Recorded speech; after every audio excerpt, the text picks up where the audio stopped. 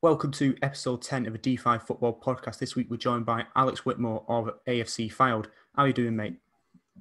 Not too bad, mate. How are you? I'm good as well. So obviously episode 10 we're now on to, so double figures. I didn't think we'd get to episode 10 like we were just saying beforehand, so quite good. Before we start, obviously we've got lots of other episodes we've done, so you can go and have a look at it in the description if you're watching after this one.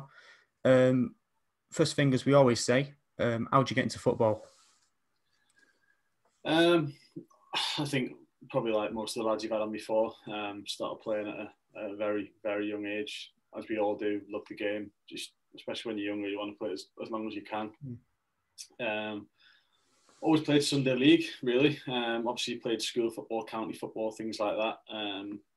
I was never one of the ones that got into an academy at a young age and came through the academy. I played Sunday League till I was 16, until I was fortunate enough to get a scholarship with Burnley. So yeah, played back home, played local for probably best part of 10 years before I ever made it anywhere near what class is a professional game. So you spoke about it said Burnley there. Growing up, then what was sort of the point where you sort of realised, okay, I'm actually sort of quite good at this, or better than average if you like, and there might be something in it.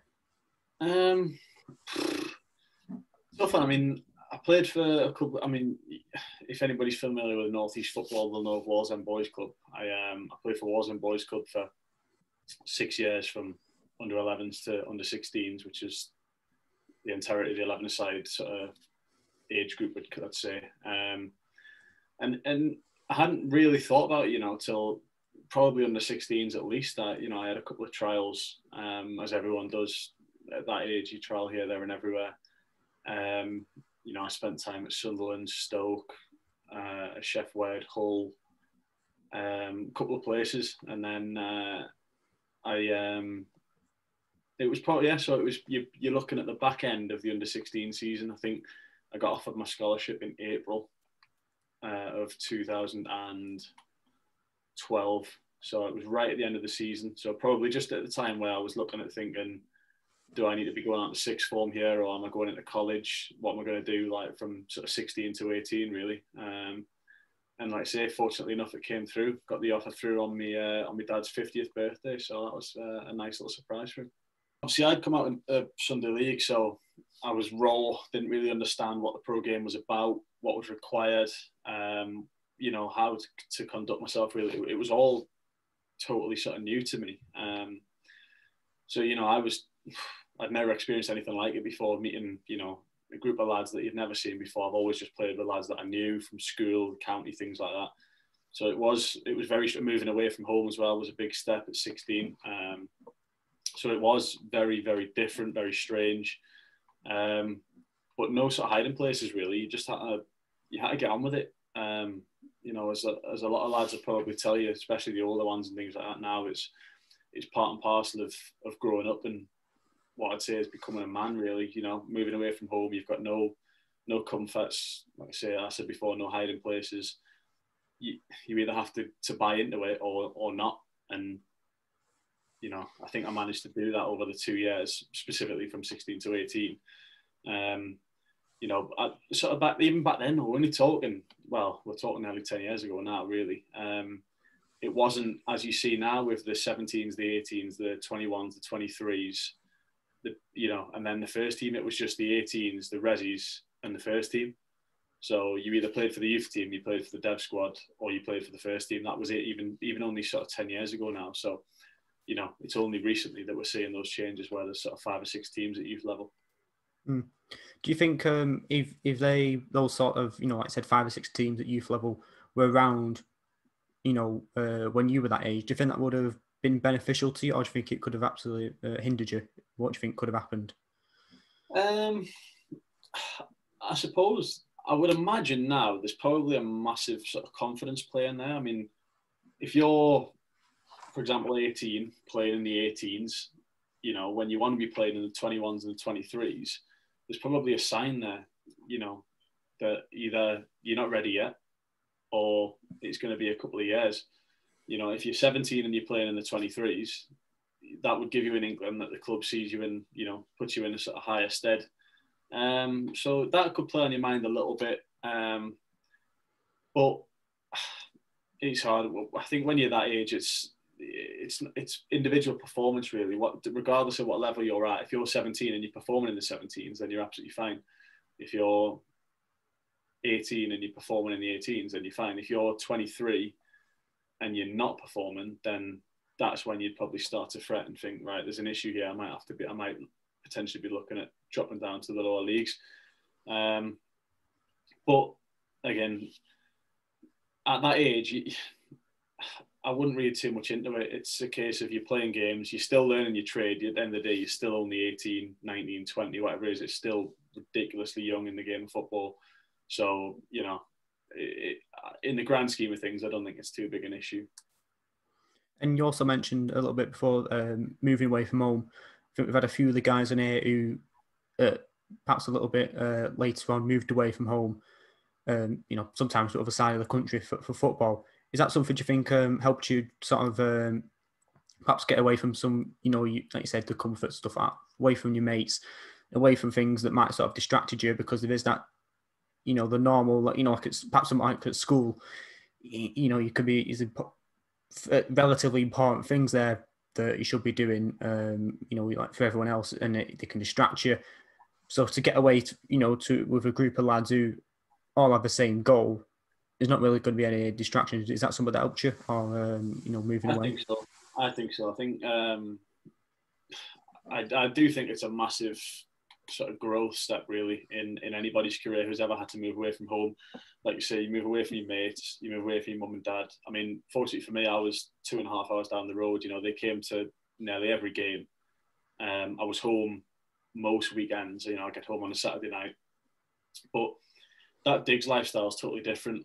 I mean, there's rules. You've got to be in the house by a certain time. You've got to be at training at a certain time. You know, it's not a case of you've got a load of free time anyway to do things, especially at that age. You're in at 8:30. You're lucky if you see 5 o'clock most days before 18. So it was good in that there was no distractions. You know, by the time you were finished, you were knackered anyway, so you won't be doing anything.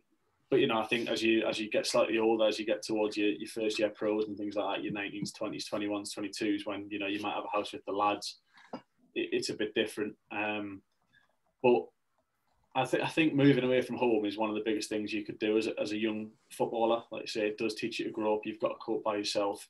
You've got to live on somebody else's terms with little to no money, by the way. At 16 to 18, you're on apprenticeship wage. Like, it's not like you're out spending left, right and centre. So, yeah, I think, and if I remember rightly, the lads that lived at home during my time there didn't go on to get the second, third years pros.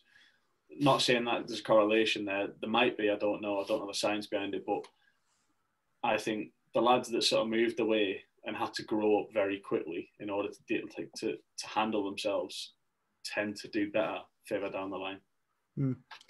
Talking about moving further down the line, you then got a loan spell at Chester. Now, it was quite short-lived. We've got 5 appearances here, quite short-lived. But getting that move, well, first of all, how did it sort of come about, and when did you sort of get the phone call, okay, that Chester want you? I mean, I was probably getting to that age. I think I was 20 at the time. I was getting to that age where I needed to be looking at playing proper football. And I think it happened at the time. I think it was a day off, actually. I was just sort of sat in the house. I got a phone call from the 23s manager at the time, Michael Jolly. He said, I'm trying to sort a loan deal for you to Chester, which was Conference Prem at the time. You know, I hadn't had anybody come in for me before. I hadn't had any interest before, really. So it was new to me. I was dead excited. I thought, brilliant, happy days. I think that was a Monday. I can't remember if it was a Monday afternoon or a Tuesday morning that I got the text. And I remember getting a phone call saying, you need to get yourself down to Turf to sign the forms. I lived sort of 20 minutes away, so it was no issue. Drove in, signed the forms. I remember signing the forms at sort of midday on a Tuesday. Went home. I was getting myself ready. I got a phone call saying, we've missed one of the sheets. You need to come back. So I drove back to Turfmoor again, middle of the afternoon, signed the last form, by which time it was ready to set off for the game. to drive straight to Chester to start the game on a Tuesday night. So my first ever senior appearance in football, I'd signed basically at 3 o'clock on a Tuesday afternoon, and I was in the starting 11 at 7:45 on Tuesday night. So it was a sort of baptism of fire, thrown at the deep end, as you sort of speak. And that was it. Drew the game 1-1 against Dover, who were flying quite high at the time. And that was it. That was my official start in senior football. Like I say, 5 hours notice, straight in at the deep end. And one of the things, I think one of the clips we're speaking about, doing my research, found you scored a bit of an own goal against Gateshead in sort of, I think, end of the game. Is it an own goal or deflection? What are you calling it? It was a deflection. It was one of them. It got smashed right back across the box. Didn't see it. It just sort of hit me and went in. I remember being absolutely gutted at the time because we played well, deserved something from the game. So it was a heartbreak sort of thing, really. But it's going to happen at some point in your career, and I suppose happening, sort of 2 or 3 games into your career, then it sort of prepares you for any sort of mistakes happening later on. So it wasn't the worst thing. Obviously gutted at such a young age to pretend that was the first time I'd ever experienced sort of costing somebody like 3 points that really mattered. People talk about going on loan to the conference and playing for 3 points. That's the difference between men's football and the 23s, and it really matters when somebody's mortgage is on the line, or people are losing money and things like that based on points. So it mattered and it hurt. But it's everybody's going to go through it at some point in their career. Probably rather it happened early than later on, so you've got that experience and you're better for it. So in the grand scheme of things, not the worst thing in the world, but yeah, gutted to be doing that so early in my career. Yeah, like I said, it was a short spell, but you did get, I think, at least down here, is 1 win against Torquay, a 4-1 win. All the others were, like I said, draw against Dover or defeats. In that short spell, I guess really that you got that 1 win. Normally for strikers, it's sort of, I want to score 1 goal and we'll score 1 goal, that'll be fine. For defender, I guess really there's not really much else, but to just get 1 win, and you don't know what's going to come after that. Perhaps it could have really been that loan spell ends, you go back to under 23s, and then you never make it back to that level ever again. We see that with some players. We're just happy to sort of say, even if it did end here, and obviously it didn't end because we're speaking now. Were you thinking, even if it did end here and I never got to play at this level again, I'm happy that I've done it? Is that what you were thinking? Absolutely. Like I said, so we're looking at 2015 there, I think that was. To make a senior appearance, like coming out of Sunday League, through the youth teams, things like that, was a massive thing. And I still think today it is. I think today it's easier to get an appearance now than what it was back then and years before that. I think it was difficult because there had to be a big level of trust there between a player and a manager. So to make a senior appearance at conference level was, like I say, nothing. I'd never thought I'd get there. Like I say, Sunday League and things like that. It's still essentially non-league and things, and people might look at it and look down on it and things like that. You've got to be a good player to play in the conference. Like, there's no hiding from that. It's, there's lads now that I've played with lads that haven't played at that level that should easily have played at that level. It just hasn't happened for them. That's how easy it is for it to not happen, if you get what I'm saying. It's a big deal. And then it was, like I say, at 20 to be playing in the conference. You almost class that as the start of your career. It's your first appearance or first handful of appearances. Then you start looking up the ladder. But, you don't just waltz into a League Two or a League One or a Championship team nowadays. It just doesn't happen. Like, you've got to put those blocks in place. And I think that was what I saw was the first little step on the ladder towards a senior career, really. So yeah, it was a big deal. I was buzzing. I've still got my shirt from my debut. I've got all my shirts from every team I've ever played for, really. But it was it was a proud moment. Something I didn't see happening, like you say, getting towards the later stages of 16. So no, I was over the moon. And once you get that taste, that's when it starts. That first game, I think that's when you really get the hunger for the game. Then you got moved to Gateshead, obviously up near northeast, obviously where you're from. When did you realise when you know, getting the phone calls, text messages that Gateshead have been for you? My agent at the time gave me a phone call actually and said that they were interested, and then it was Neil Aspin. He gave me a phone call saying we'd love to get you up here. It wasn't something I'd ever thought of would ever happen, where I'd get a move to a club back home. Didn't think it was going to happen. It's a 1 in a million that you ever get to play for what you class as a hometown club, really. But yeah, they rang me. I was getting up at 6 o'clock in the morning, driving at 3 hours to Chester, like an hour and a half back, on next to no money as a first year pro. It wasn't easy. I loved being there. I loved playing games. Everything about it was brilliant. But it was, like I say, the travelling three. I think it was Monday, Tuesday, Thursday we trained. Getting up at 6 o'clock. Sometimes I wouldn't even make it to training because the travelling coming down that M6 and things like that. It was shocking. Like, I don't know whether it was just that time of year, that particular year, I don't know. But for whatever reason, I think in a month, I think there was like 4 times where I didn't even get to training because it was just that bad.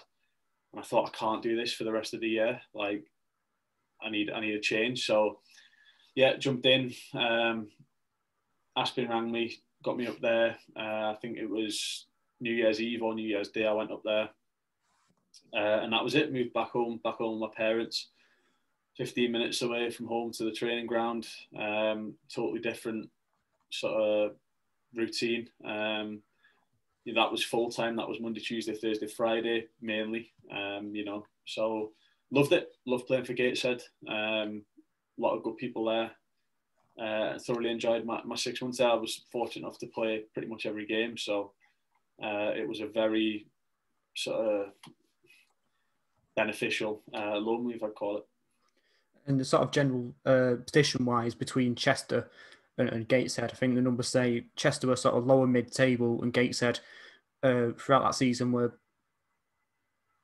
not in the playoffs, but up there and just outside of it, and eventually sort of finished, just outside of them. What was that like then, the sort of difference between lower mid-table and sort of moving up the table and sort of promises? Obviously, it didn't end up being playoffs, but promises of playoffs. Yeah, I mean, we had chances. We could have finished the season a lot stronger than what we did. We had a good side, a lot of good lads who I'm still in touch with now. We had a good chance to do something, really. We just didn't put it together. And I think as it got towards March and April, it just the season sort of petered out. We were never going to go down into the bottom half or to, be struggling. But it just started to look like we weren't going to quite make the playoffs. I think Chester actually beat us 4-1 on the last game of the season. So, that was a nice return. But I wouldn't say a massive difference. I preferred being there 4 days a week rather than sort of 3. Like I say, the facilities were slightly better. We had access to a gym. We had grass pitches. We had obviously this gate. I don't know if you've ever been or know, Gateshead Stadium's a phenomenal facility. It was thoroughly enjoyable, and like I say, being so close to home was a nice treat as well. Really, I probably enjoyed the second half of that season more than I did the month at Chester, so to speak. But not for playing terms. I loved playing games. I was still young. The rest of it didn't really matter. It was the games that were important. But yeah, like 2 different sort of routines, different lifestyles. So yeah, all sort of good learning experiences, really. Yeah, and you sort of mentioned it there, the stadium of Gateshead. Now I've actually been up there for an FA Cup away game a few years ago, and it is a bit. I think it has changed. I think they added a roof a few years ago.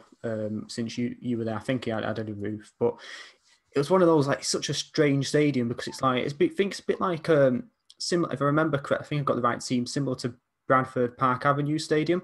I think it's got like the running track around it, and it's a bit like, some of the stadiums you got on FIFA or some of the foreign stadiums you get, where you got this massive gap between the pitch. And obviously the stadium is, and I could say this, and I don't think I'm, saying anything too wrong. The stadium is a little bit too big for where the team is now in terms of attendances. Where it's this big stadium, you could fit, 10,000 people in, and the actual attendance in as big as that. So it's a little bit strange in there that you sort of like such a big stadium yet, and is a little bit worse as well because there's a massive gap between you and the fans. So does that make it a bit? Would that make it a bit awkward then to celebrating and being involved with the fans if there's a massive sort of running track between them? Yeah, I think it's lads know what Gates is like. It's weird being sort of pushed out there in the middle of everything. It's almost like sort of like the Colosseum. Like you're in the middle, everybody else is miles away, sort of looking down. It's a bit daunting. The wind picks up in there because it's so open. And not an easy place to go to. Probably prefer to be a home side there really rather than an away side. Yeah, it's a shame about the attendances. We were fortunate to have a couple of big games. I think we played Grimsby at home. Managed to beat them 1-0. There was a good turnout there. But again, as the season sort of died out, the attendances died out. But again, you've got Newcastle 5 minutes up the road. You've got Sunderland 10 minutes down the road. You've got Middlesbrough, Hartlepool, all teams that are, big teams with big fan bases that have access to higher level football. It's unfortunate. You'd like to see more support in the non-league teams, and I love Gateshead to bits. With my will always have a place in my heart. It's sad that they don't get the attention, especially now. Can't speak to now. The current situation we're all in, but you'd like to see more fans there and fill that stadium as best they can. Really, like you say, to close it off a little bit. Like you say, it's open. It's not well. Like you say, as an away team, it's not a nice place to go. Gateshead have a good side now as well. We played them earlier in the season this year. They're a very good side. So like you say, it would be nice to fill it up. It's a shame, really. You could imagine the architecture of it. If it was slightly more enclosed, it would feel a lot more atmospheric, if you know what I mean. Yeah.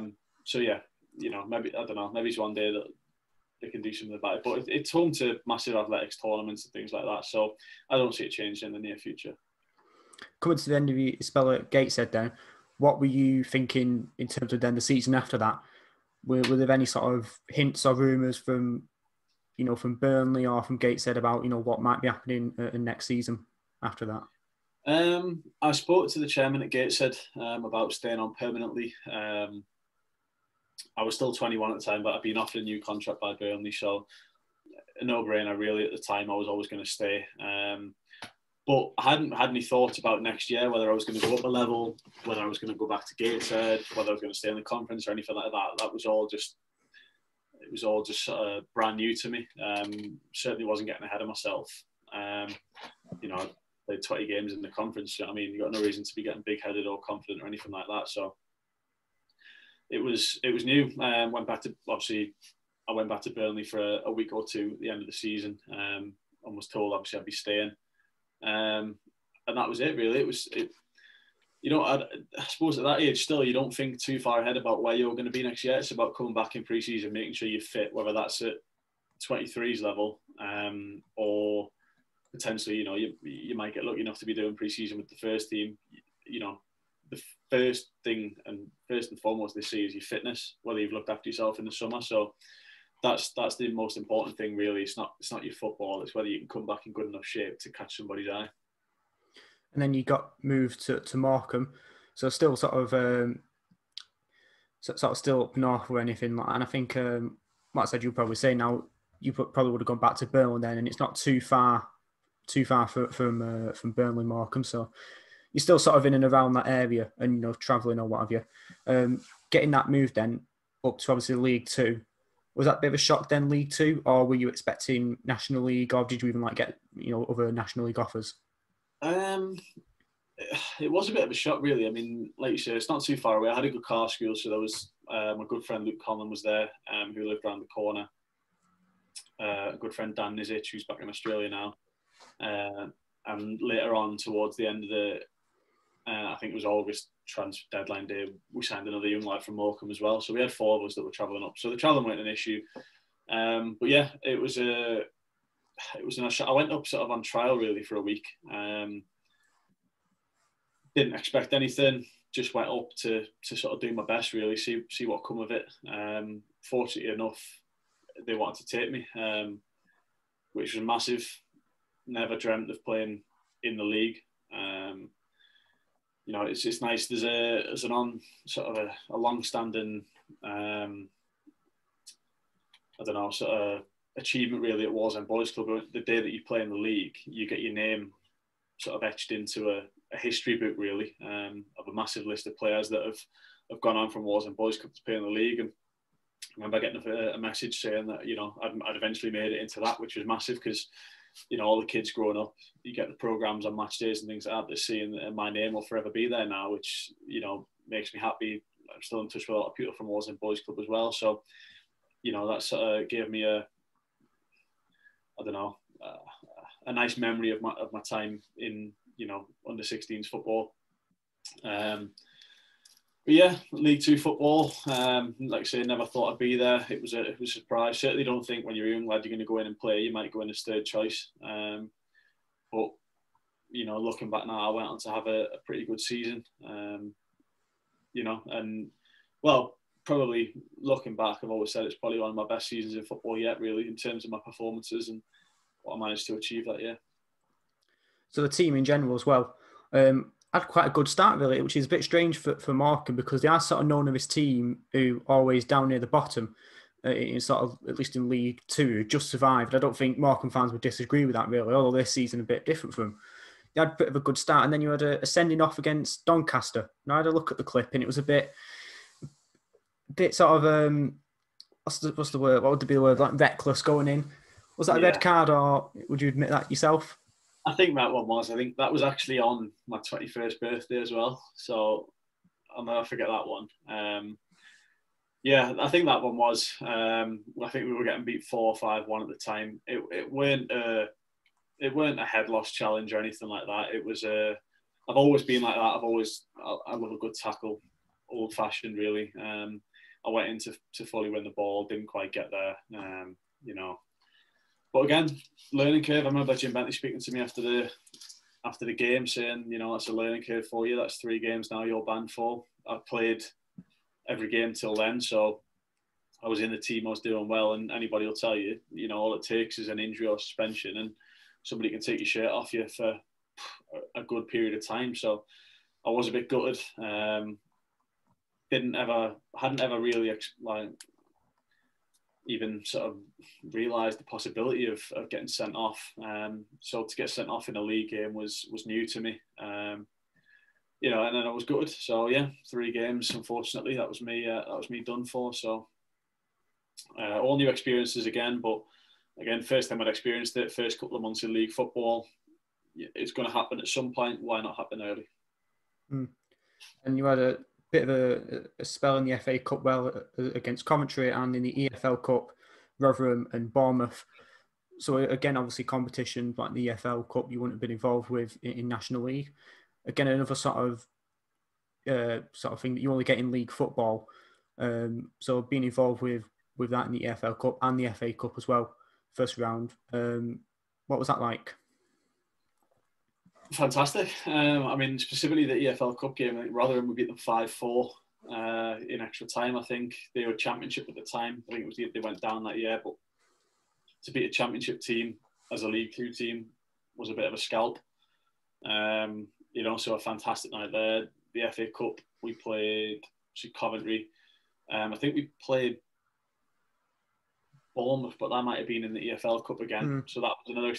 I think they were Premier League at the time. They might have been Premier League or Premier League. I think. Yeah. Again, like what an experience! Like you're looking at players that played that night. So Nathan Aki, who's now at like Man City, like just incredible players that you just never imagined playing with or playing against. We weren't close on the night as well. So fantastic experience. And like I say, I think I'm sat here now talking to you, like looking back at it, thinking what an experience. Like I'd love to have that chance again. Maybe as well one day, we don't know. But yeah, like I said, I was still young, 21, 22 at the time, not experienced it. Like just stuff you dreamed of as a kid. Like, did you ever think you'd be playing against the Premier League team? Like, probably not.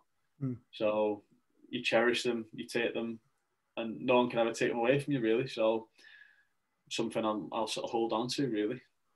The team also had a run in the EFL Trophy. Now, I don't know if that might have been the first year that was around.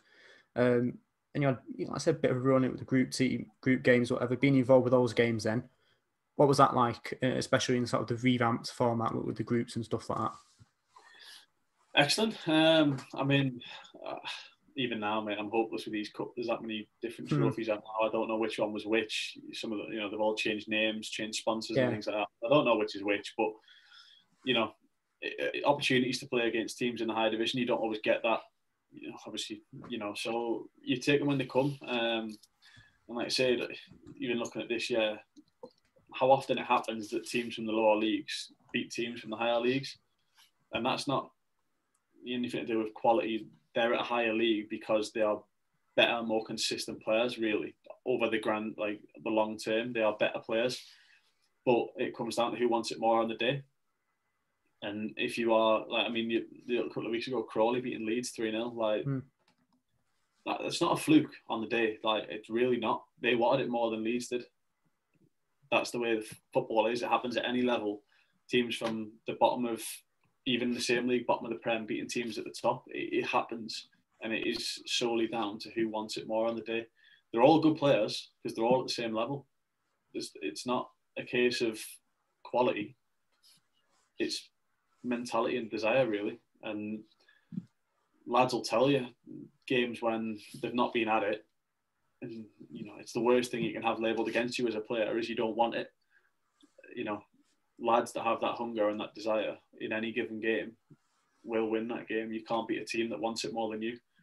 So, when you do get the chance to go against those better teams, eventually the quality might shine through. That's the way of the game, it does.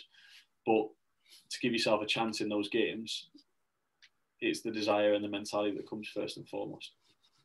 And then for next season, you then got a loan move to Bury. So again, another loan move. And you can look at that sort of working your way up, really. Loan moves a season in National League 2, loan moves, obviously.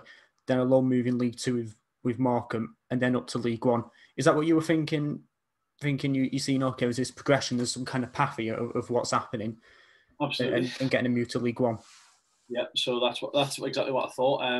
I was actually going to go back to Morecambe. I had obviously interest. I wanted to go back to Morecambe for another year. To this day, my biggest regret not going back to Morecambe for that second year. I'd had a decent year, but that opportunity at League 1 came in. Couldn't turn it down, really. Like you say, natural progression. Can I go and test myself? I had a decent year in League 2. Can I go and test myself at League 1? That was the thinking.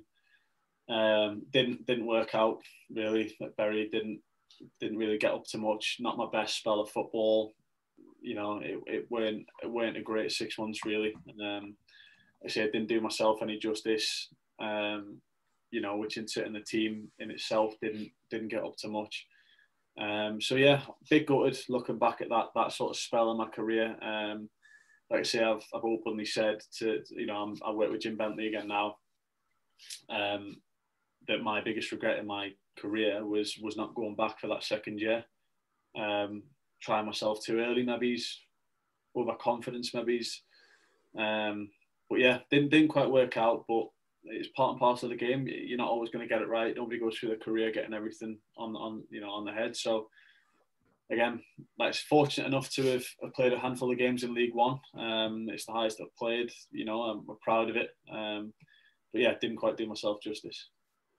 I think if I remember correctly as well, that Bury, there was all that talk of them doing quite well that season, about them being up there and they'd made these signings and there was money coming in. Is that something you were aware of? And if you were, is that something that perhaps that attracted you more than other offers, perhaps Morecambe, like you said? Definitely. So obviously there was that talk, like you say. They've made a lot of very good signings, some unbelievable players, lads that are still playing I think majority of that team have gone on to play higher. For whatever reason, we just couldn't make it work. But yeah, and I think that's probably what played, a part in the sort of not the downfall really, but the team was expected to do very well. They'd spent a lot of money. They had a lot of good players. The expectation was probably promotion, really. So when the season didn't start very well, it kind of set the tone for the rest of the year. So yeah, it was a massive sort of attraction. Back to training at Carrington, which was Man City's old training ground, which was like stunning. Like You know, we had all the best bits, traveling first class on the trains and things like that. It was top tier stuff, but it just didn't happen on the pitch, which happens at times. But at a team that's expected to do so well, that spent so much money, it's not great, really. Do you think that's perhaps, and we could obviously you were only there for that sort of 6 months, like you said, and obviously things happened after that, which you weren't there for, and obviously lots of people have been talking about it, but for what you was for there for those 6 months and the team, not doing so well that season, what do you think went wrong? Why didn't it click? Because you said everybody knew making these signings, these are some good players. Why didn't it go right? I don't know. I don't have the answer to this. You see it quite often in teams that are expected to do well. Never been able to put your finger on it, because you narrow it down to sort of individual quality, and you say, well, everyone's a brilliant player. They all deserve to be at that level. Sometimes teams just don't gel. Sometimes there's egos, off the field problems, things like that. Is it managerial? Is it amongst the players? I don't know. Still to this day, can't quite put my finger on what it was. But I think once you've taken a few hits, if you go a couple of games without winning or stuff, it does set the tone, and it instills a lower confidence where you're almost going into a game hoping to win, not expecting to win. So you're sort of hanging on and hoping to nick it rather than taking a game by the scruff of the neck, if you know what I mean. I think going in with that attitude and that mentality automatically puts you, on a lower peg than the opposing team. And after so long, teams start to smell blood. They think these are there for the taking. They haven't won in a few. This is a real chance. They come out, they're fired up. They want it probably more than you do. So there's all that to factor in. I can't quite put my finger on why it didn't work. Like you say, the quality was there. It just didn't, and it happens, unfortunately. So you look at, I don't know, teams in the past that have done it really, sort of Notts County. I'm looking at sort of lower levels now, but like Notts County, like the quality that they've got in their team, managed to go down. Sometimes it just happens. I don't know what's behind it. Is there a particular thing? I don't think it's been answered yet. Like I say, there's a saying, too good to go down, but it's just not true. You're never too good to go down. You go down over the course of 38 or 46 games because you're not good enough over that longevity. And there's no hiding place. Like, there's no excuses from that. Over 46 games, weren't good enough. And you can't sort of deny it, really. And then you got another spell, obviously left Bury, then moved to Chesterfield. So again, that move, decision making, back down to League Two. Reasoning for that? I think I was 20, 22 at the time. They expressed an interest on I think at the time Burnley had said, you're not going on another loan. I was in the last 6 months of my contract. They'd said either, you go on a permanent deal now, or you stay here, you sign another 1 year, and you play in the 23s. But I've had that taste now. I wanted league football. I wanted to be playing. I didn't want to be playing 23s anymore. So it came up. I went over and I met the manager, Jack Lester, at the time. Absolute gentleman, top guy. Still got a lot of respect for him. And he showed it to me. Sheffield, nice place to live. Lovely stadium. Get a lot of fans. What wasn't to love? They were struggling at the time, sort of bottom of League Two. Didn't really faze me. Didn't look into it that much, to be honest. It didn't bother me, the league position.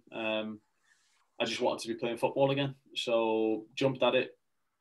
It was my first permanent move away from Burnley. I've been there for 6 or 7 years now, and it was a new start. It was probably, the official start of my senior career, really, when you jump at it with both feet, and that's it. You're back fighting for 3P. You haven't got that safety net of a parent club to rely on. Like, the team you're playing for has to win.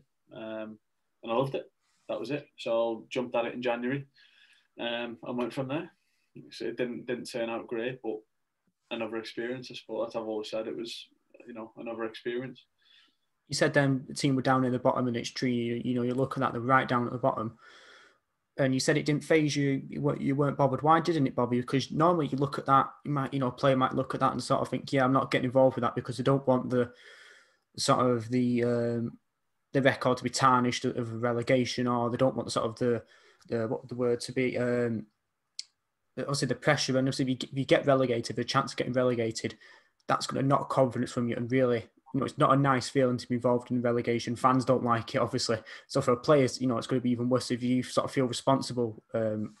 Why did you decide to then get involved in a relegation scrap compared to perhaps sticking out? You said it was 6 months at Burnley, or somewhere else. The gap wasn't that big at the time. There was some good players there, some very good players. And I looked at it more of a way of I wanted to be somebody that helped get them up or keep them up, rather than I didn't really enter my mind really thinking, I'm going to go there and we're going to go down. Like it didn't enter my mind. It wasn't. I didn't have that negative sort of feeling. It wasn't like a case of we might go down. It was I want to go there and still. That was the driving force sort of behind it. Won on my debut, which was brilliant. We played really well. And even the few games after that, I don't actually think we got a result for a couple of games, but the performances were there and we were close. Like I think we got beat 1-0 off Stevenage last couple of minutes. We got beat 2-1 off Crawley last couple of minutes. The performances were there, and it was, we were there or thereabouts. Then after that, it's a couple of games, you go without a win and you start to think, right, like now we need a win. But no, I didn't fear the relegation. It's not something I thought of. I didn't think, and again, I didn't think I was too good for it. Yeah, they were bottom of league too, but so what? Like they came and said they were interested in taking me. They wanted me there. Like who am I to say no? Really, I wanted to go. Like I say, I met Jack Lester and he sold it to me. I wanted to go and work for him. And I enjoyed my time there. As unfortunate as it turned out, it didn't happen for us. It ended up going down, which was it hurt. It hurt a lot, really. Didn't enjoy it. It was probably the lowest I've been in my career. But I've said in the past, when I've spoke on the issue a couple of times, that I was still young again, especially as a centre half at 22. You're still classed as a young player.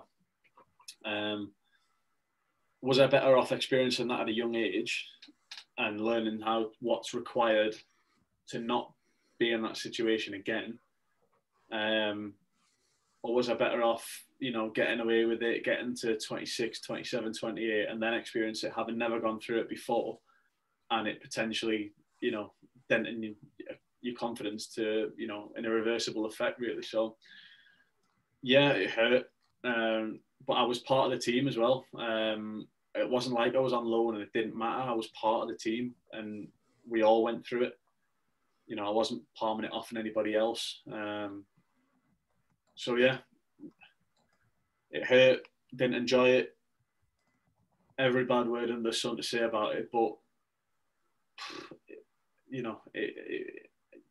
it's probably going to happen at some point. It's not going to work. Obviously, it didn't at Bury, didn't work for me. It didn't work for me at Chesterfield. But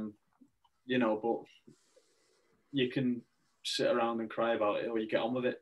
And that's what I've chosen to do with my career so far. And then you left Chesterfield, obviously, after 6 months. After you joined on a sort of longer deal, I think, if I remember correctly. So was that something that you sort of worried about if you signed this sort of long deal leaving after 6 months? Was that something you sort of felt a bit bad about, or was it you just sort of thinking, right, well, that's happened now, I'm just going to focus on, obviously, you eventually then joined Grimsby? Well, yeah, it happened. I was prepared to stay. I'd gone down with the team. I was happy to stay with the team. There's a funny circumstance behind leaving,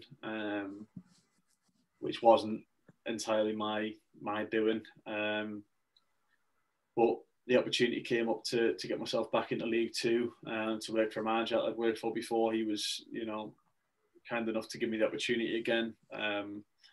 So yeah, we managed to make it work. And like I say, people look at the Premier League and think, oh, he's signed 6 months or whatever, or he's leaving, he's moving. Like, it's not that simple.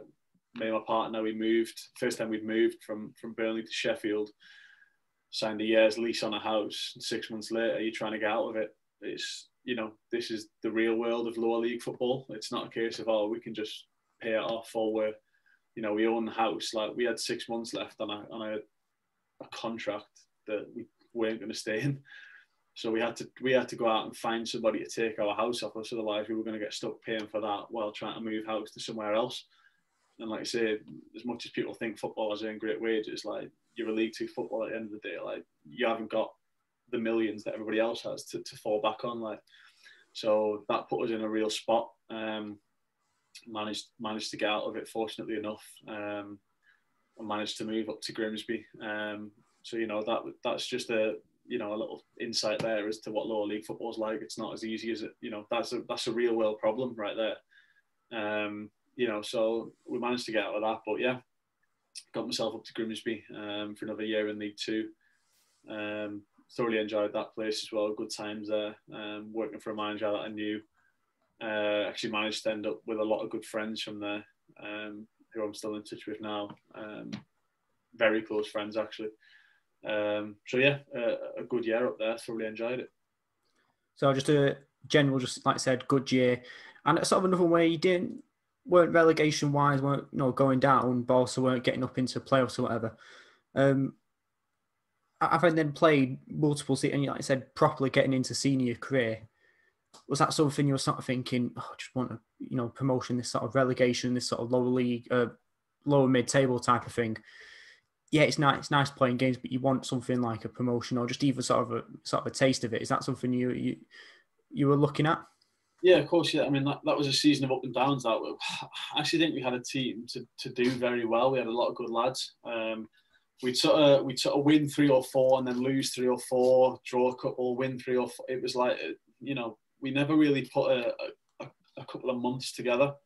Like I say, we'd get a couple of results, lose a couple, be all doom and gloom, and then win a couple, and that's why we sort of petered out in the middle of the table, really. I think we had. I remember looking at it. I think middle of Feb or March or something, and we weren't too far off. And we had a joke amongst us. We fancied it between ourselves, like, could we get up there? Didn't quite happen. Like I say, a season ended up petering out, really. But yeah, a promotion. I mean, I've still not experienced one yet. I'm still young. I'm hoping to get one soon. But the stories that I hear from lads that have had promotions over the years is just phenomenal. And I think it's what everybody craves.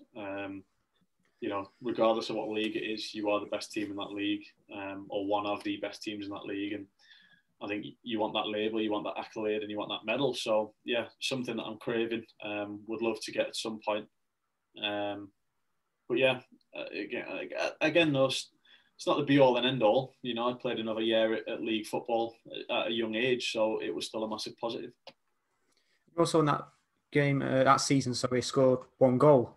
And, for a sort of defender or whatever, you don't generally score many. But the goal you scored against was against Notts County, and they themselves, sort of like what I mentioned before, are having relegation problems, and you would have been aware of that. How is that?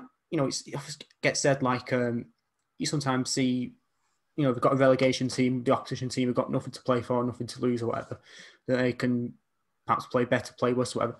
What were you sort of thinking then in that game when you're like, no, that you can relegate these guys in this game? What's that like, as a player for when you've got nothing really to lose, nothing to play for? I think because we were in a situation of we weren't going to go up, we weren't going to go down. We didn't look that much into it. I'd experienced the relegation at the time, so I know what the other lads were going through. It's not nice at all. It's horrible. Everyone thinks it's just on the pitch. You can actually take it off the pitch quite easily. Things start getting affected at home and things like that. It's not nice. It's really not. So you don't want to sort of kick them when they're down, but at the end of the day, we went there to win the game. Like that's football. We're competitors. We're professionals. Like we wanted to go and win the game, regardless of what it did for them. But their backs were against the wall. They had no option other than to win. They won the game. Probably wanted it more than us. It meant more to them than it did to us. I was fortunate enough to nick a goal, but it was consolation. We were never going to go on to win the game. It was late on. Fair play to them. It gave them a shot in the arm. It gave them a boost. Didn't happen for them. But, on that day, we wanted to win the game. There's no denying it. Like, regardless of what it did for them, whether it put them down, whether it was irrelevant. 3 points was what mattered.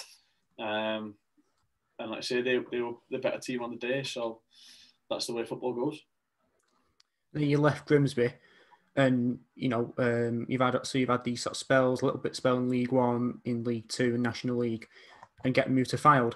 And again, sort of similar to Bury. It's one of them where Fylde were up there, seasons previously, and got talked about Fylde. They're going to be one of the better teams in the league. They're going to get promoted, and that was sort of the train, if you like, the Fylde train.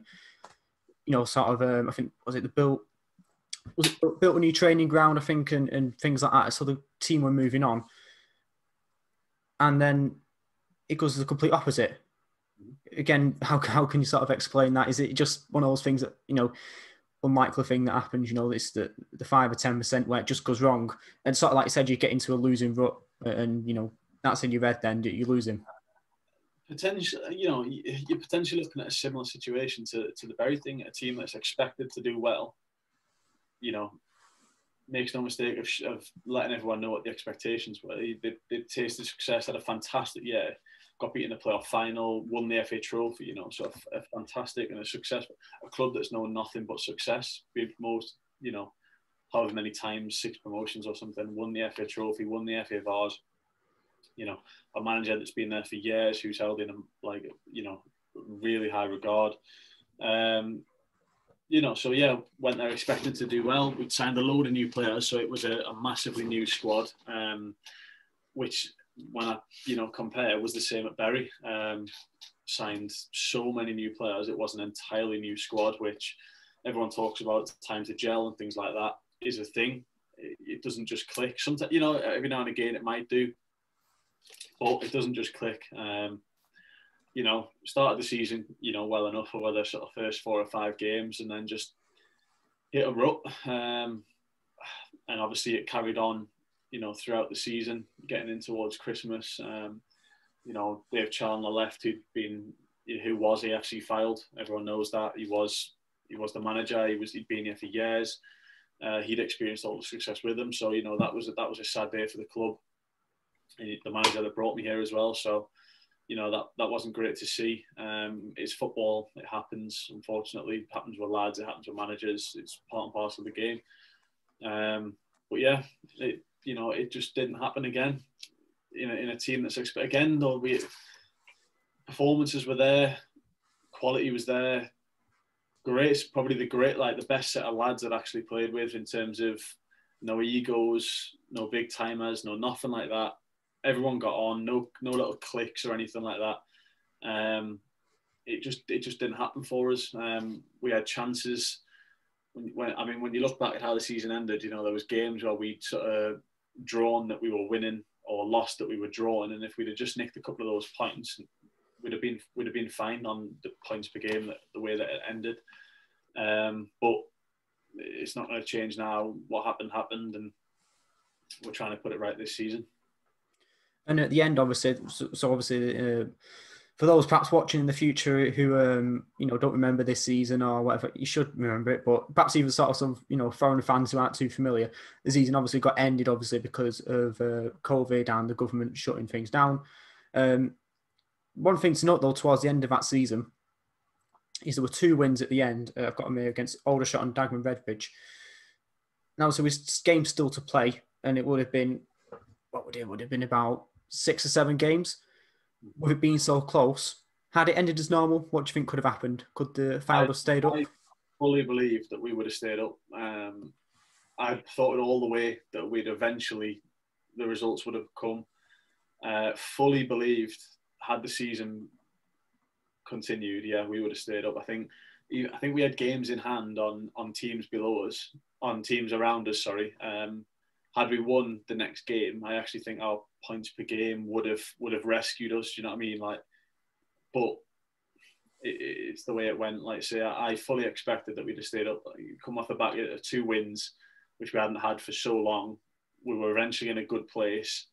You know, people talk about the great escapes that teams have done over the years. That momentum and that confidence that it instills was there. We were in a real good place. So yeah, I think had the season continued as normal, we'd have been fine. Did I agree with concluding the season on a points per game basis? No, but nobody'd ever experienced that before. It was completely uncharted waters. What other way was there? I don't know. How you would have resolved it another way. You know, there's a lot of teams looking at, you know, League One and League Two that suffered the same fate. They probably feel the way I do, slightly unjustified. You know, to go down without even given a chance when other teams were given the opportunity to take your place, do I think was right? No. It is what it is. It happened. That's why we've worked so hard at trying to put it right this year. I guess also one sort of positive from that season, if you like, was the FA Cup run. You know, let me pull this up now. So beating Peterborough Sports 6-1, Nantwich 1-0, Kingstonian 2-0, and then losing to Sheffield United. Again, for a bad season, bit of a positive run and nice for the fans. Fantastic. Obviously, you know, even getting to the third round, I think it was the first time the club had done that, which was fantastic in itself. But that dream for the non-league clubs and the lower league clubs is to get that Premier League team, and especially away as well, is massive for the club financially, massive for the lads experience-wise. It was brilliant. You know, there was however many thousand there, which is nice, probably the most we played in front of that year. And we went close to go down 2-1. I've still not lived down missing a header from 6 yards past Dean Henderson, which would have been nice. Long-standing joke that we had our assistant manager last year, Kenny McKenna, used to say if I'd have scored that header, I would have gone on to win the FA Cup. But it would have been nice to have scored, to have got a result there, even gotten back for a replay would have been lovely. But it wasn't to be. The lads, you know, did themselves proud. It was a good game. You know, so another historic moment for the club, really. Getting into that third round against Premier League club away. How many times will it happen? You never know. Then moving on to this season, like I said before, you want to try and do it right this season. Now, we don't know, we're recording this on the 1st, obviously, we don't know what's going to come out about how the season, if it's going to be loans or grants, or how it's going to end. So by the time you're watching, it may have come out, so it might be maybe a little bit out of date. But assuming, obviously, that you can finish the season in some kind of way and finish, you know, playing games, what do you think, well, first of all, so far, how it's gone? And then second of all, if you can finish, what do you think, you know, team's looking to do? It's been a good start. You know, I think we're 14 games in. We managed to get 14 games without having a COVID issue in the camp. So, you know, we managed to go through nicely with no suspensions. As a lot of teams, you know, sort of had to take 10 days here and 14 days there and things like that. We were fortunate enough to get through it. A good start. We've done well. We've dropped a couple of points that we shouldn't have done. You know, which is unfortunate, but we're in a good place. You know, I think we're third with games in hand. So we're in a good spot. Nothing to turn your nose up at there, especially, you know, with only a third or just over a third of just under a third of the season gone. So, you know, we can't complain at that. As you say, we don't know what's going to happen with the season. It's nerve-wracking. It's frustrating. Yeah, I've got my opinions on it. We don't know what's going to happen. I don't agree with everything that's going on. I don't agree with some of the statements that are coming out from clubs. But again, it's sort of is it uncharted waters? I don't know, because we went through it last year. Yeah. So not so sure that it is uncharted, but people seem to have their agendas this year now. So, you know, we'll see what comes out, really. I mean, it's one of them, really. I mean, not to sort of go into sort of a National League politics, if you like, so much, but yeah, you can sort of say, all right, fair enough. Last season, nobody predicted that this would happen. You know, it's not anybody knew it was going to happen. And last time anything like this would have happened would have been like World War Two or World War One or something like that. So, and those got cancelled after 6 games. So you could say, all right, fair enough. Then nobody's seen this before. So you could sort of give them a pass then for last season and say, fair enough. You got to think though, they must have should have been some kind of plan to sort of say, okay, no sort of biases here going into next season. If it does, might go and play the whole season and nobody ever again. But you've got to sort of be realistic and go, it could flare up again. And if the government come along and say we're going to shut you down, what are you going to do then? Is it going to be points per game, and you're going to have some kind of round robin playoff system? What are you going to do? And that should have been set up from day one. Is like, okay, if we get to this many games, this is going to happen, and then there can no sort of biases, if you like, because understandable, and I think this is fair enough. I think, any sort of neutral would say this, understandably. Teams are going to vote for whatever really is going to help them. That's fair. And I don't think anyone can really complain with that. If you're down in the bottom, you're going to want to do what's ever best for you. I don't think people can really complain with that because clubs are out for the self-interest. So if you come up with some kind of neutral way of doing it, and then nobody can really complain, if it does come up then. But like I said, by the time you're watching this, the answer may come out, and what we're saying is a bit out of date, really. So, but yeah. I mean, like you say, teams have their own agendas. The teams at the top want to play on. The teams in the middle aren't bothered. The teams at the bottom want it cancelled. I think that was the same last year. We were probably in a similar spot last year where we didn't think it should have ended one way. It did. But how important is precedent? It's been set now. Last year, we went down on the basis that the playoffs in the league below were allowed to continue, and they were given the chance to take our spot. Now, this year, if they cancel the season, if they just cancel it, we've ended up going down and then not given the chance to do the exact same thing less than 12 months later. Yeah. Obviously, I have my own agenda. I want to go up at the end of the day, but how, less than 12 months apart, you're looking at 2 totally different outcomes based on what? I'm hearing a lot of teams, obviously the funding is an issue. Of course it is. Teams need the money. I'm not arguing with that. What I am seeing is certain teams saying they want funding for not just to continue playing, but to provide testing. How many teams were using the first batch of funding for testing from September to December? I'd be surprised if any were testing the players, if not just sending them for NHS tests. So I'm not sure that's a valid argument. I agree that testing should be in place, but it wasn't required for the first 3 months of the season. And now all of a sudden we're looking at, null and void and all promotions and relegations. It's becoming a prevalent issue. Again, I don't know the science behind it. I don't know the figures behind it. I don't know the finance side of it. But it seems that a lot of teams' agendas are coming out into the public view, and you can see it a mile off. I would just quickly, and I think what you said there about 12 months apart having 2 different sort of precedent, I think that's definitely true. I mean, and again, teams have played different number of games, but I'm looking at the league table now for this season.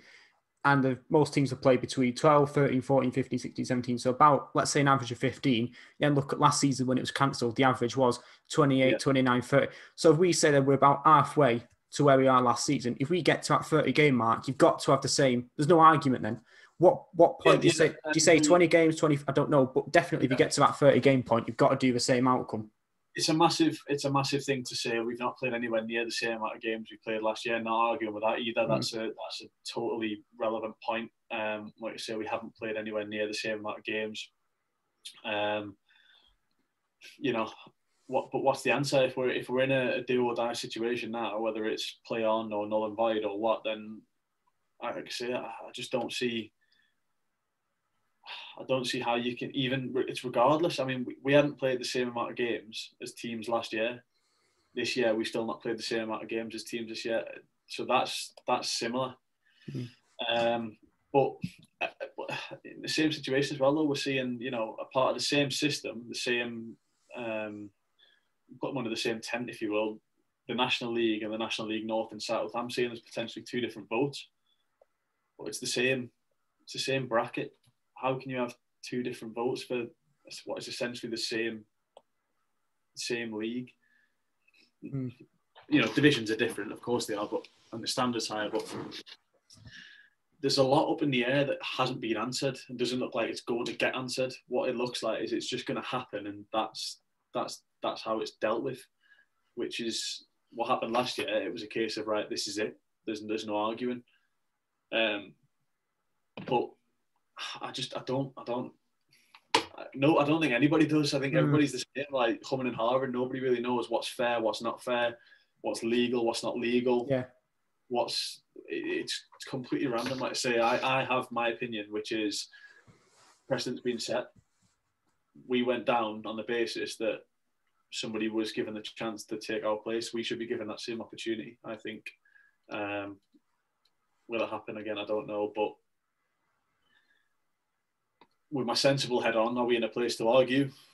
Probably not. Everyone, watching in might be thinking, grand scheme of things, it's not that big a deal. Obviously, the health of the nation and things like that are much more important, which they are. But I'm biased. This is my job. It's my livelihood. I want the best things from it. So I'd like to be given that opportunity. I think that's fair enough as well. Obviously, the other things going on, it's the job of the players, the clubs, the leagues, the fans. That's their sort of thing, And there'll be lots of other industries where they've got to sort out themselves, really, and come up with some kind of plan to, keep going on. And it's also the football as well has been treated a bit differently in terms of, not everyone, but some other businesses or, things have been bailed out or whatever. And football was sort of said, well, you've got to bail. Premier League were told to bail out, lower leagues. So football was in general treated a bit differently.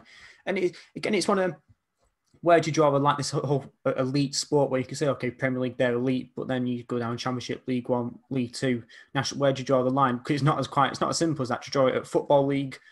Because most people would say now, and we've had guys on who would say National League, that's essentially League Three now. That is, that's very close to League Two, and that, the only difference is that you don't legally, within the rules, don't have to be a professional team to be in there. The actual quality is very much the same. So when you say National League, it's a difficult thing. And I think what you said there, fair enough, right? Last season, we could sort of say that nobody saw it coming, so a wrong decision, you could say, okay, fair enough. But for this season, you've got to have had something in place, sure, to sort of say, well, if it does flare back up, then what we're going to do. But I mean, I think you could. You think so? I mean, like you talk about the elite status there, so this is also a difficult issue. I mean, everyone says, how is the North and South issue? Majority of teams are part-time, lads have jobs. How is it elite football? Well, the elite status was fought for last year by teams in this league who wanted to go up, and that was the only way they were going to continue, was to be declared as elite status. Now, there's teams in the National League that aren't full-time. There's teams in the North and South that are. So there's a big mix of, you could say, right, to be elite, you've got to be full-time. Right, well, that nullifies the majority of the North and South and a couple of teams from the National League. Not fair. So I don't see it. I don't know what the fair outcome is. But I go back to precedent. The North and South were declared elite football. It should remain that way. You can't just change it now because some teams can't afford to continue or some teams don't want to continue. It was declared elite. You can't just take it away 9 months later. It's... Again, you might be able to. I'm being harsh. I don't know. But again, you're looking at less than 12 months apart, two potentially, completely different decisions that, can decide the outcome of not only teams' future, but lads' contracts and livelihoods as well. Like I say, this season gets finished, I've potentially lost 2 years of my footballing career at 25, 26. That's hard to come back from. If teams aren't offering contracts, teams don't want to offer contracts because they don't know guarantees of fans coming back in, of any guaranteed income for the club.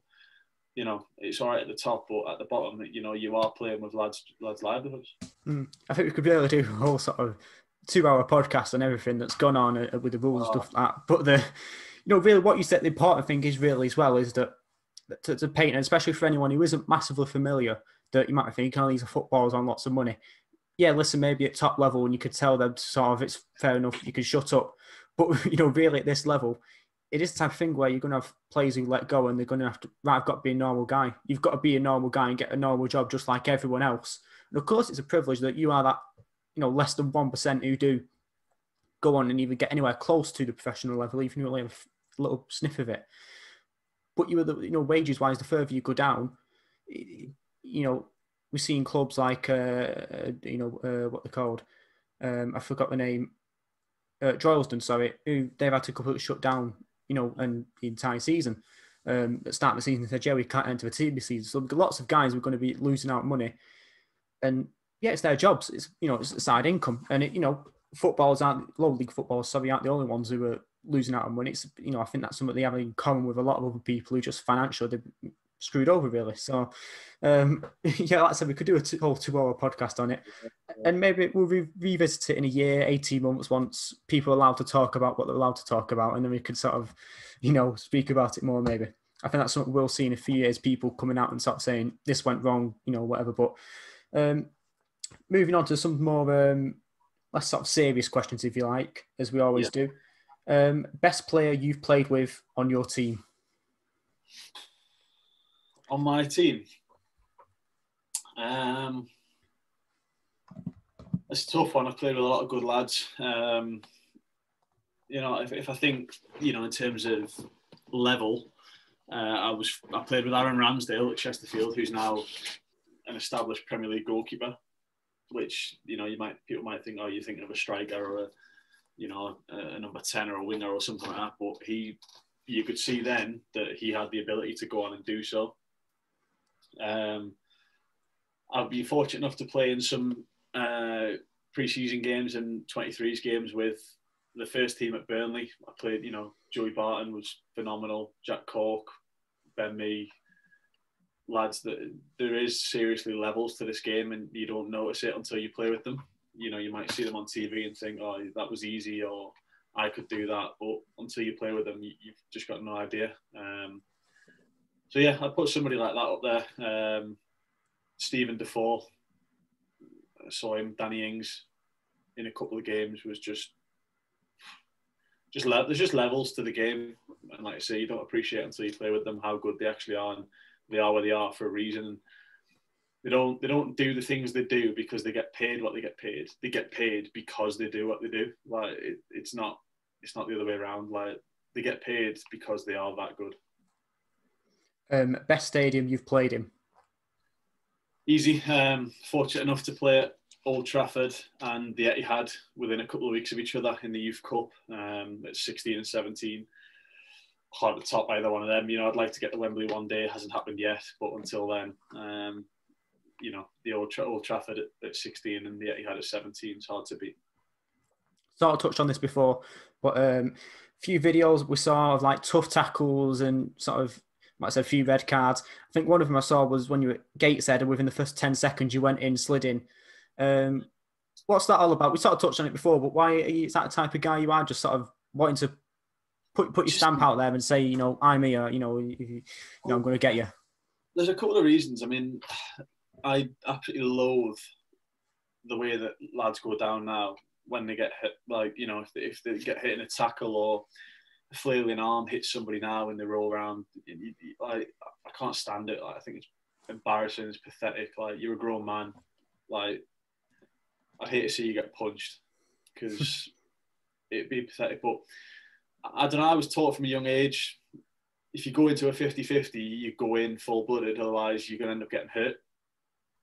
If you pull out, you are more likely to get hurt. And also, it's just competitive nature. The ball's there to be won. I want to win it. And if I do get hurt, I don't want to let the other guy know that I've been hurt. It's an ego thing.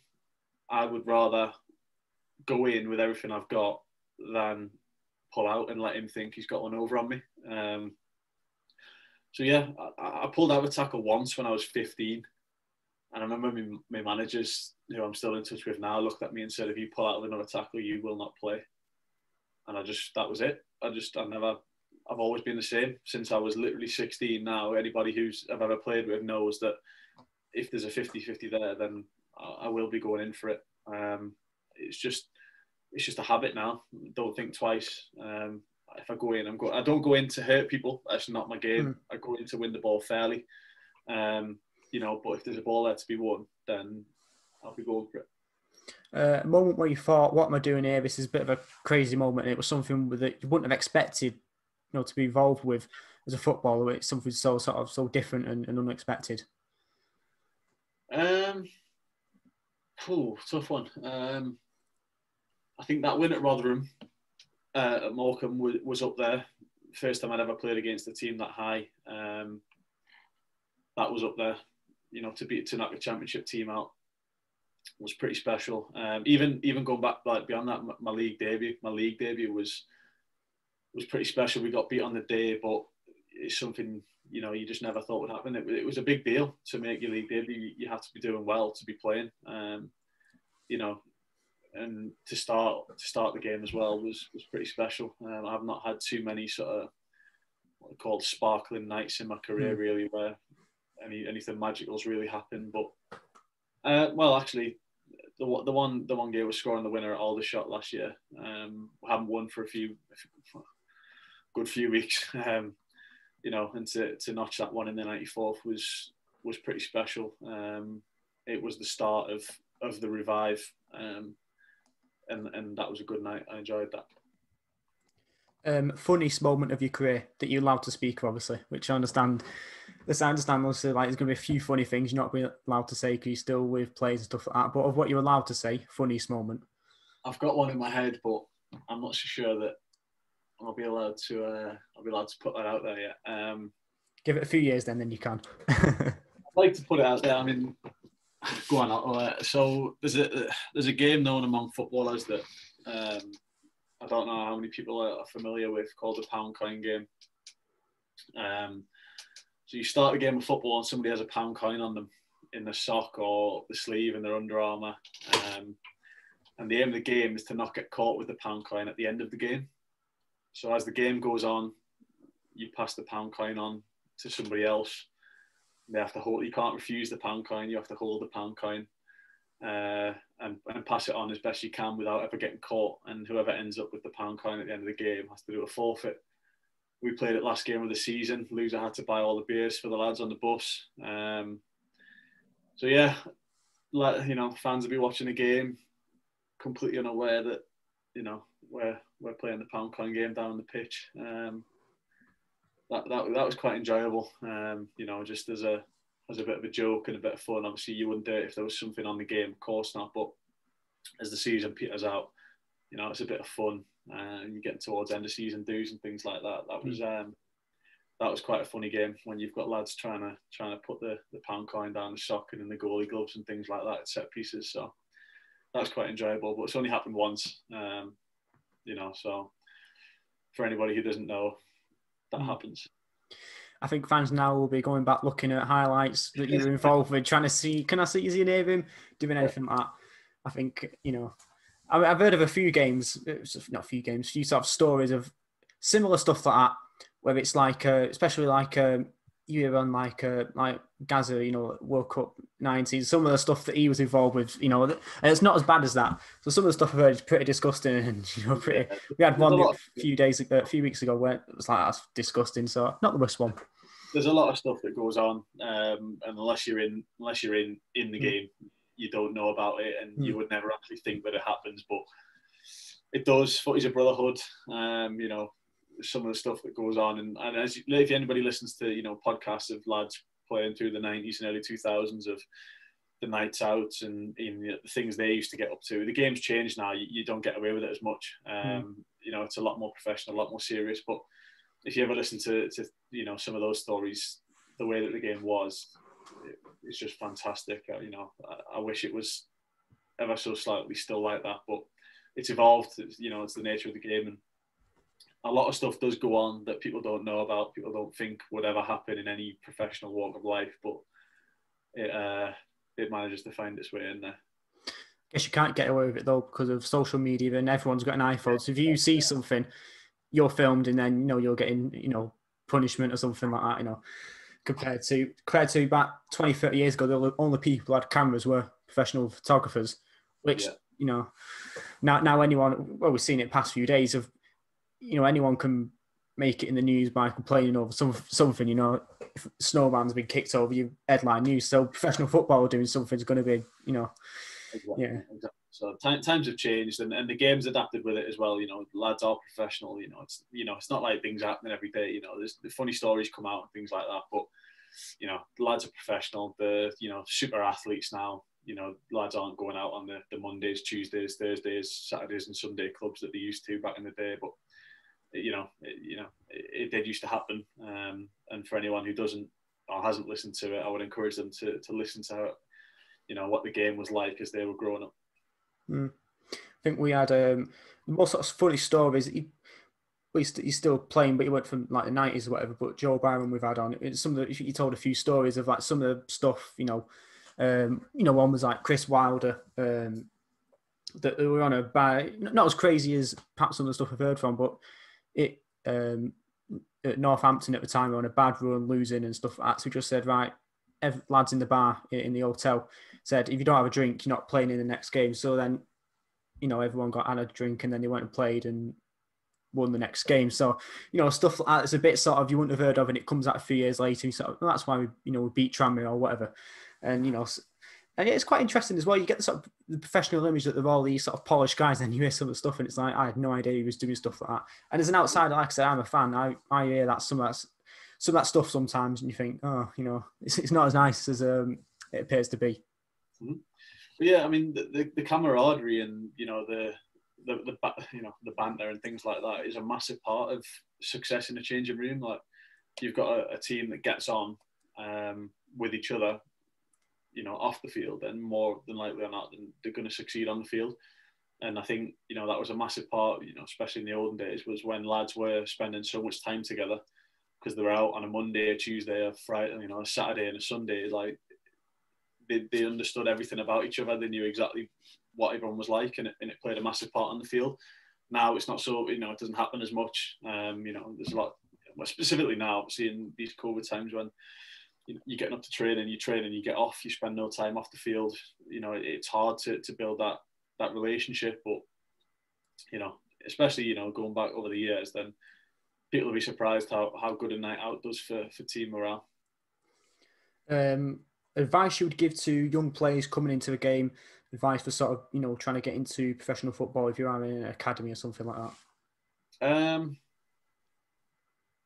You're never too good for anything. So those, if you are 23 and you're still playing in the 23s and you believe you should be playing higher, or you're 18 and you're playing in the 18s and you believe you should be playing higher, you have to make it as difficult as you can for yourself in order to succeed at the higher level. So if an 18s game's easy for you, make it as difficult as you can by, guaranteeing your positioning's right, your passing's right, your heading's right, your communication's right, your attitude's right, everything like that, to stand yourself instead for when you go up the level, you can cope.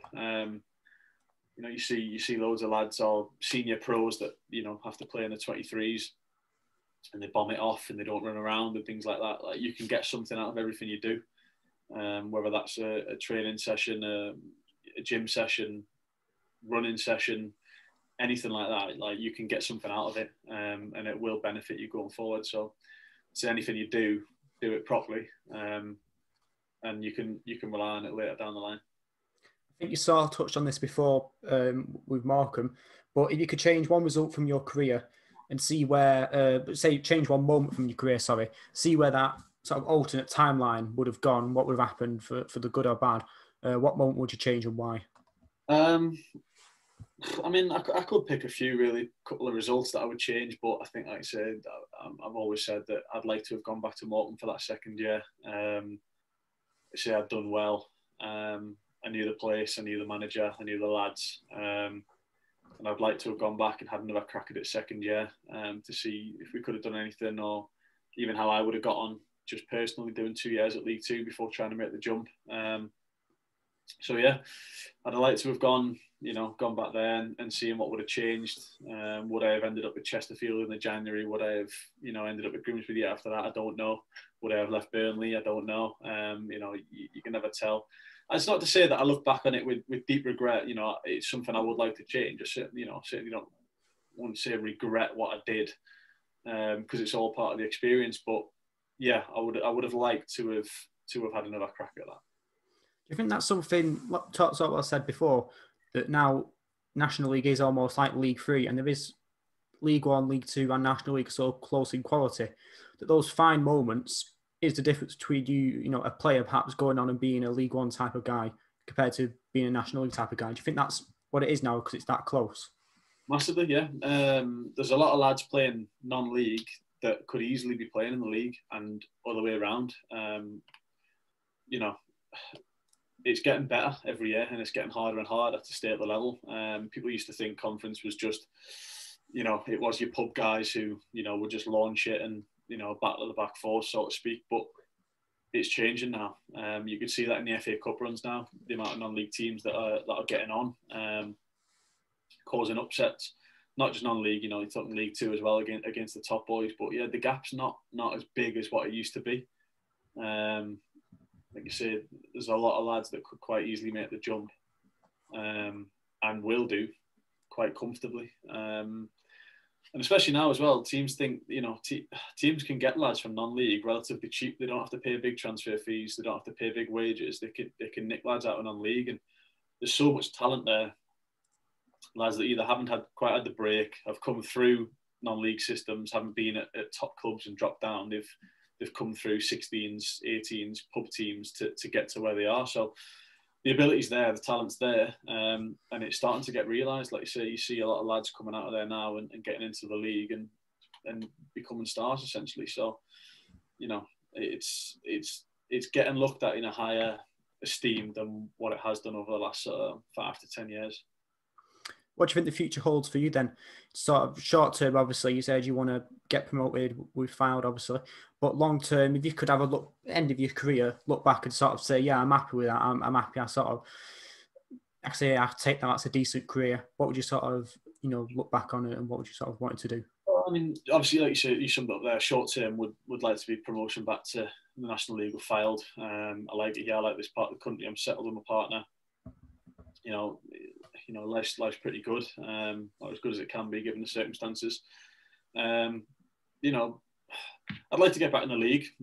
I make no qualms about saying that. Whether that's with Fylde, whether that's moving on, on years to come, I don't know. I don't know how it'll work. I don't know how it'll happen. I don't know what the circumstances will be surrounding it. But I'd like to get back into the league.